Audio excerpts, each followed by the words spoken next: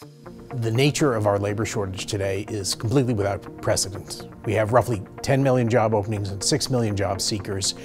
The magnitude of that mismatch in our labor shortage means there's no single solution.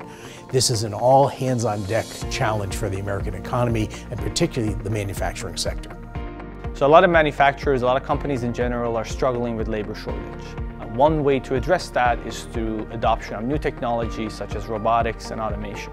And oftentimes they use automation and robotics as an opportunity to attract more talent, because instead of an operator loading and unloading in one machine, now they can oversee a process of 5 or 6 machines.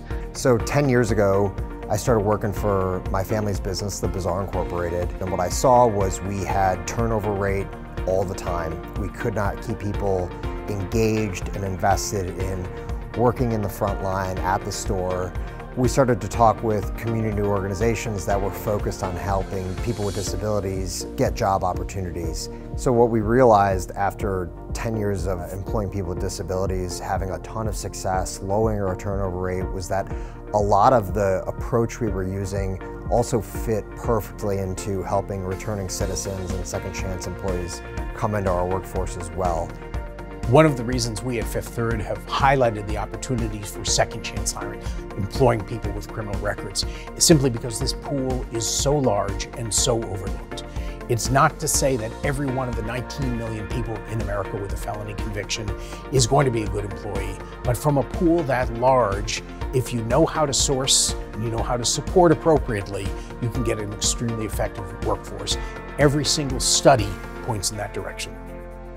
The labor shortage is most definitely impacting supply chain operations, and companies across various industries are having trouble attracting and retaining enough people to run their operations. So the companies that are going to thrive in the future are the ones that can really implement an all of the above strategy to attracting and retaining people. It's the second chance hiring, it's the robotics, it's the disabled population, it's the people that are on the sidelines right now for whatever reason, and understanding based on where they're at in their career, their age and stage, what's important to them, what do they need to be successful. If they feel valued, they're not going to leave.